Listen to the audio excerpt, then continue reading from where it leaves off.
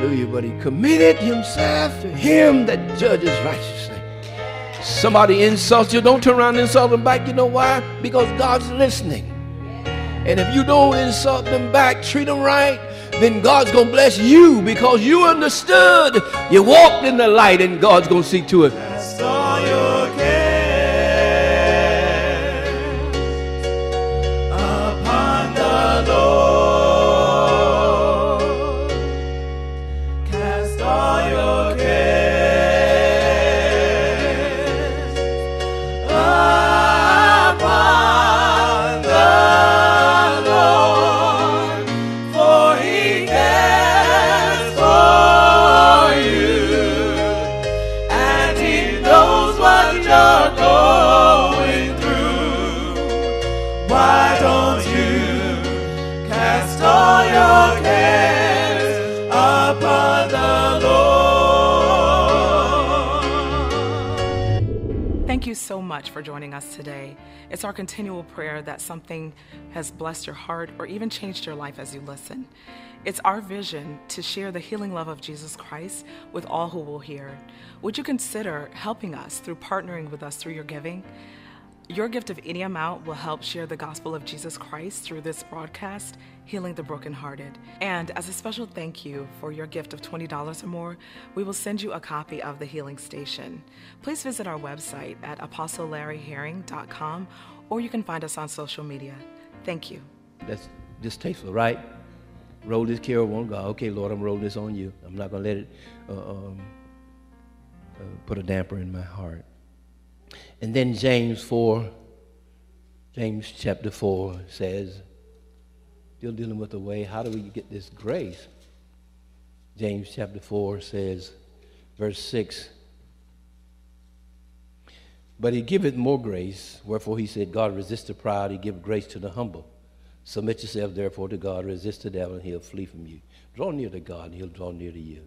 Cleanse your hands, purify your hearts, be afflicted and mourn, and weep. Humble yourselves in the sight of God, and he shall lift you up. Don't speak evil of anyone, right? So he gives a lot of things that we can do. So how to apply this humility.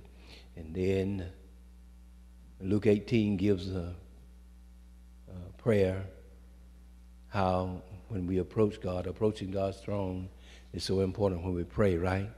We're approaching the throne of grace, but there's still a particular way in which you approach the throne of God with respect, right? And with humility. So the proud man went and began to point to his righteousness, right? And the other went and pointed to his weakness and his frailty. And when he approached the throne with his frailties, God brought grace.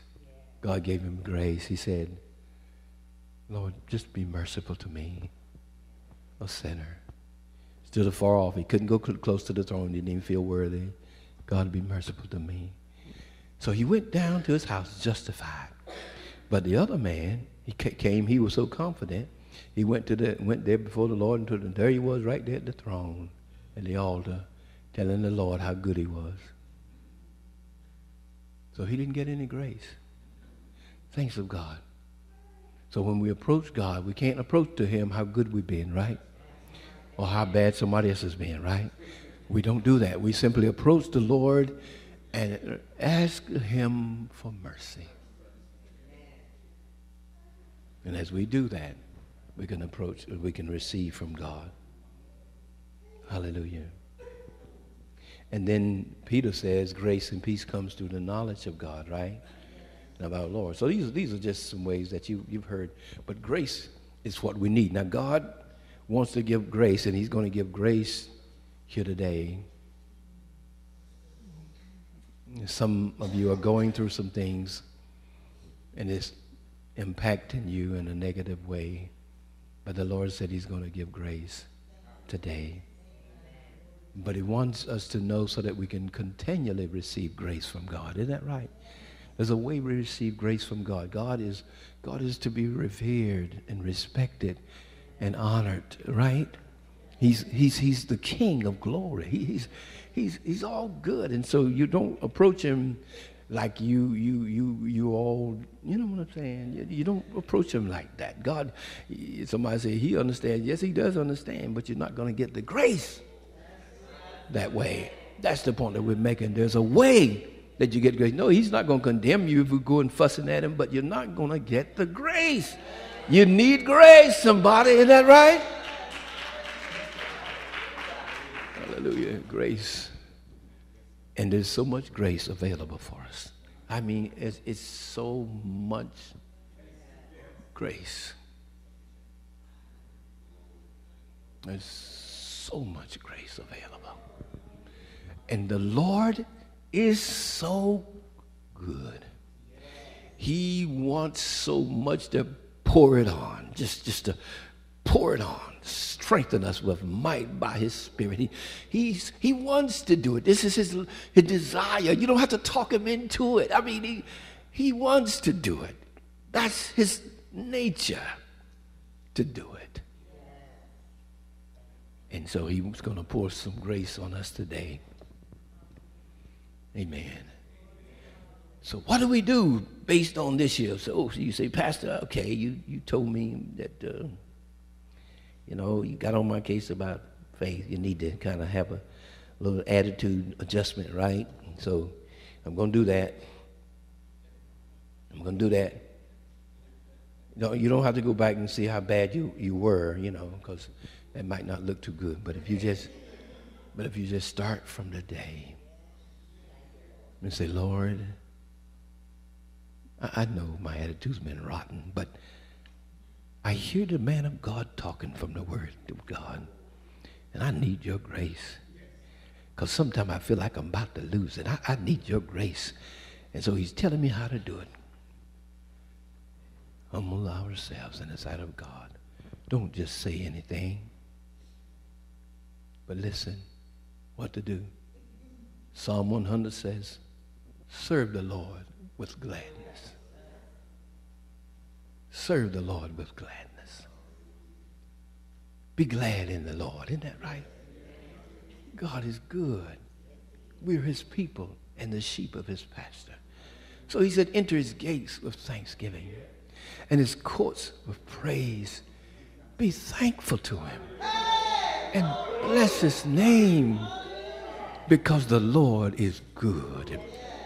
His mercy is everlasting, and his truth endures throughout all generations. Hallelujah. Hallelujah. Glory to God. Glory to God. Serve him with a glad heart. The psalmist says, I will bless the Lord at all times. I'll bless him at all times. I'll bless him when nothing in me feel like praising him. When everything in me makes me feel, I feel angry, I feel upset, I feel like, but he said, I will bless the Lord at all times. Commit to blessing the Lord. There's something about, yes, go ahead, praise him. There's something about the sacrifices that cost you more that's better. You know, when you can praise the Lord because you just got a big check, that's okay. And the Lord, he received that. But what's better than that is when your flesh is crying out and want to say everything else but praise the Lord. When you bless him at that time, that's a sacrifice. Hallelujah, hallelujah. Hallelujah. Hallelujah. Hebrews 13 said we ought to go outside the camp bearing his reproach, offering unto God a sacrifice of thanksgiving, or the sacrifice of praise that is the fruit of our lips, giving thanks to his name. Hallelujah, Jesus. Hallelujah. So he said, I'll bless the Lord at all times. And then chapter 37, Psalm, in first 9 verses, he says something like this. Don't fret. Trust in him. delight in him, commit your way to him, rest in him, cease from anger. My God, come on, let's thank the Lord. Hallelujah. Hallelujah. Glory to God. Hallelujah. Glory to God. Glory to God. That's trusting God, you see. That's trusting God with your life and trusting God that he's going to do the right thing. Hallelujah. Glory to God. That's what the Bible said. That's how Jesus went through. But Jesus, he committed himself to God who judges righteously. To have God as a righteous judge, you are assured in your heart that God's going to do the right thing by you. Hallelujah. No matter what others may do. Isn't that right? So he committed when they insulted him or reviled him. The Bible says he reviled not again. He wouldn't turn around insult for insult. Hallelujah. But he committed himself to him that judges righteously. Somebody insults you, don't turn around and insult them back. You know why? Because God's listening. And if you don't insult them back, treat them right, then God's going to bless you because you understood. You walked in the light and God's going to see to it. I had my brother, it hadn't been too long, got saved. He was telling the story. And he said the boss heard he got saved. Looked like the boss he was already a little bit rude, but he looked like he got worse when he got saved. And he tried him. And he said he knew he was trying him. And he said he made him so mad he didn't know what to do. He was real mad. And so he had to go to the bathroom and cool off. He was so mad. But while he was there at the bathroom, he went to pray. He said, Lord, give me some help. He said, I know what he's trying to do, trying to provoke me, because he heard that I was saved. He said, God, I don't have it, but I ask you to give me grace not to say anything out of order. Went back, God gave him grace, he didn't say nothing. And after the service, after the work day was over, he went on home, he prayed some more. That next day, that boss walked up to him and he apologized. Said, Earl, I'm sorry. I know my attitude wasn't right. This was the boss man. Look at somebody and say, you got to know how to handle that boss.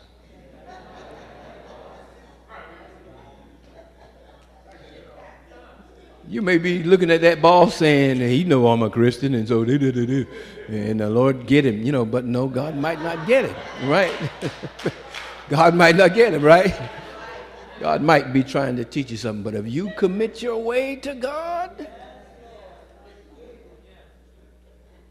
hallelujah, he'll fight for you. He'll fight for you. Hallelujah. Woo, glory.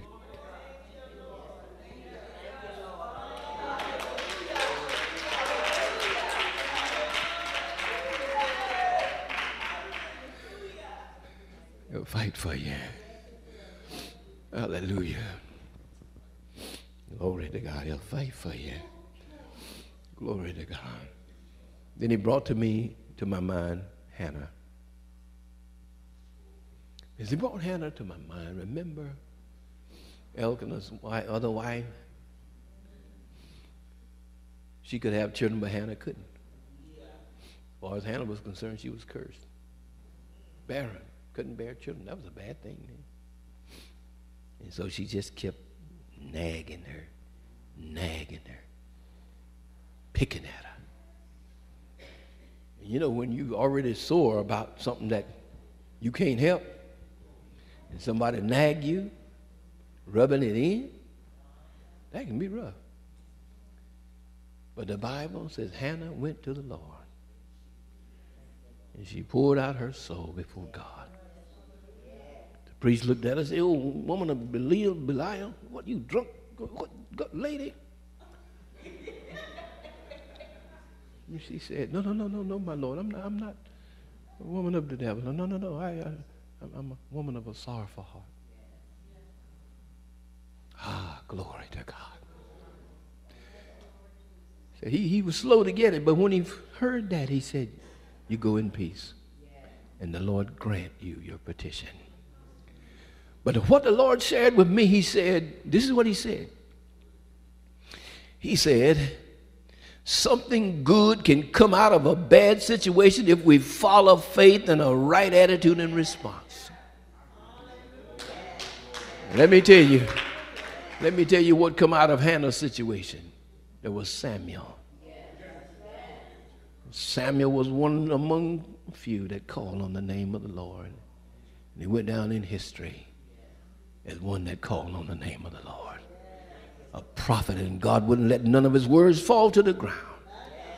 And God was telling me, he said, something good can come out of a bad situation. He said, if we remember to have the right attitude and response, you and I don't know what God can do. Hallelujah, hallelujah, because God is good. And then he brought to me Joseph. He said Joseph could have cursed God right in the dungeon and never went to the palace. But he didn't. Treated wrong, but he had the right attitude. See, when you trust your life to God, you got to know that God's going to do the right thing. I don't care what others are doing, right? God will do the right thing. And when that time came, hallelujah, I don't care how many had gone up before him, and I don't care who forgot him. God fixed it, hallelujah, so none of those soothsayers and all the king's magicians none of them could interpret the dream. Why? Because God kept it from them. Because he wanted to elevate Joseph. And no blessing was going to be withheld from that man because he governed himself right in the sight of God. Hallelujah. Hallelujah. And then he went on further and began to tell me about David's character towards Saul while he was constantly trying to hurt him. It was what Saul needed. He said, David's character towards Saul while he was constantly trying to hurt him was what Saul needed to see to be convinced that David was to be king. It was when Saul was convinced that he was a better man than he was, that's when he said, now I know you're king material. Now I know you could have killed me for what I've done for you, but you wouldn't do it. You're a better man than I am. You deserve kingship. Are y'all hear what I'm saying? Hallelujah, hallelujah. Glory to God. Glory to God. He brought all this to me. Hallelujah. You see, God's looking for some character in our lives, saints.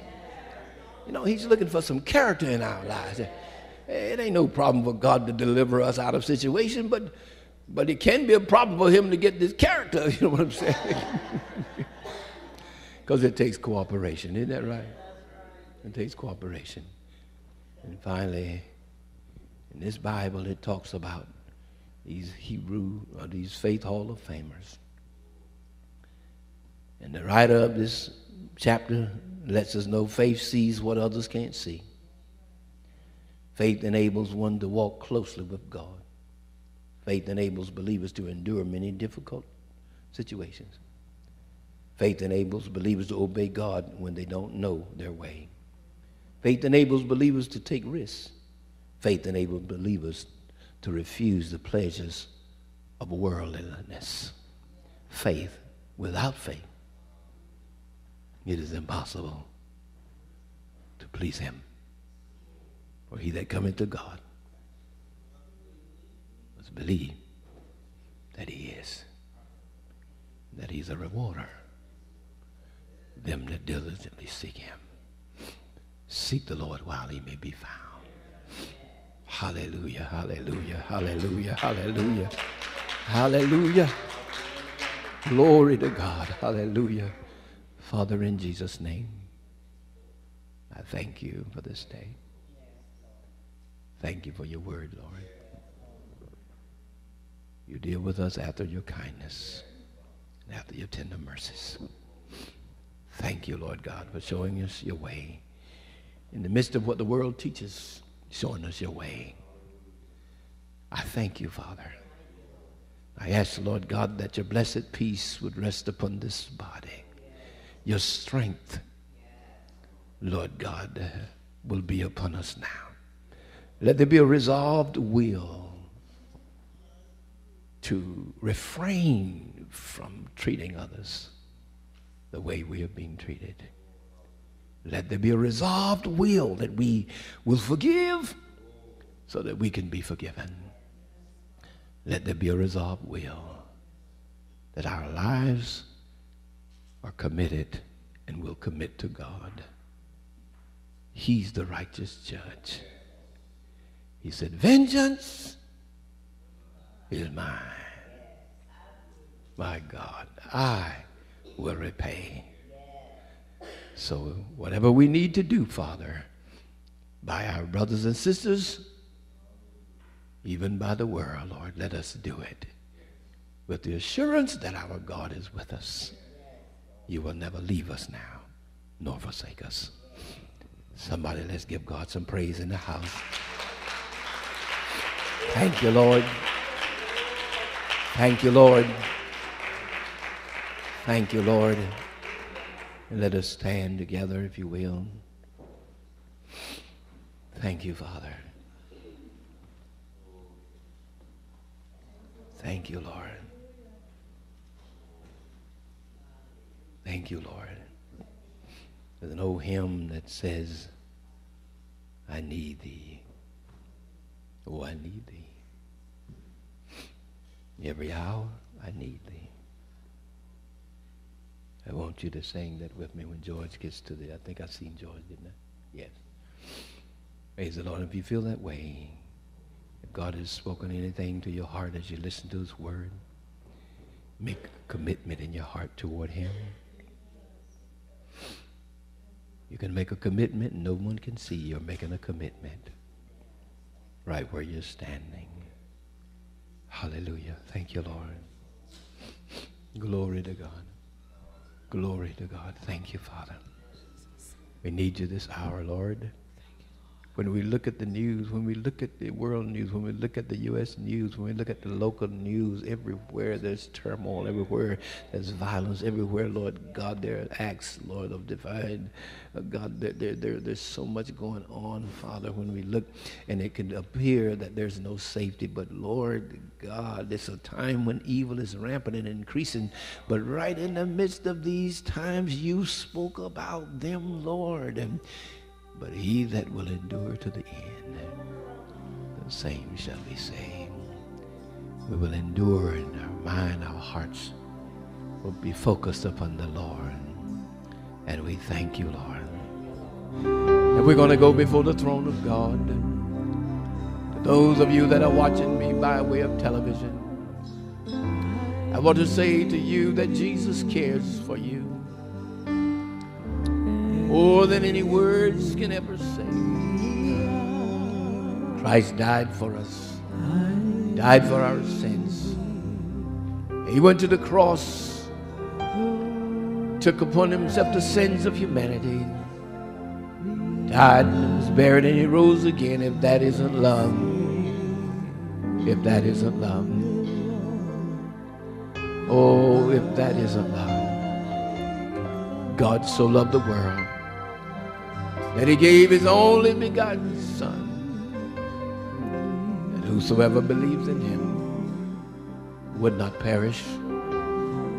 God did not send his Son into the world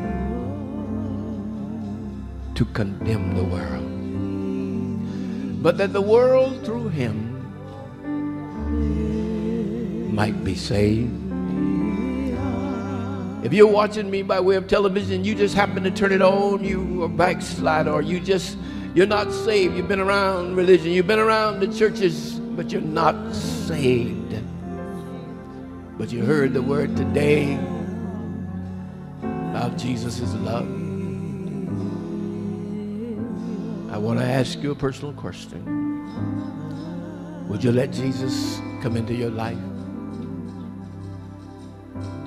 Will you turn your life over to Jesus Christ? There's a day of judgment coming, and God wants to preserve you. He wants you to spend eternity with Him. You can have Christ. He'll come into your life if you will pray this prayer with me today.